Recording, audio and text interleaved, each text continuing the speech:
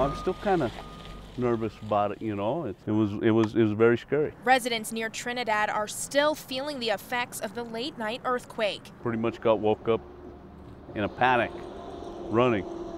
My wife screaming, the kids hollering upstairs, and we all just kind of froze. We didn't know what to do. You know, we've had earthquakes before, but nothing of that magnitude.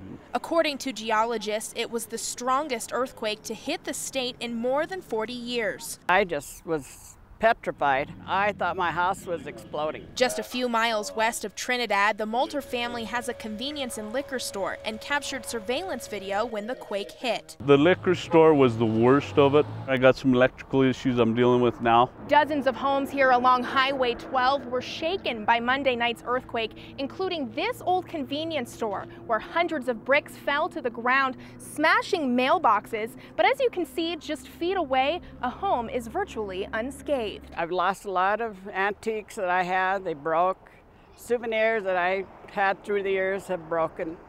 And it's very sad because those were memories, good memories, you know. One home in the area is now said to be unlivable due to damage caused by the earthquake, but everyone is grateful no lives were lost. I can't fathom if what Haiti felt like, what Japan felt like.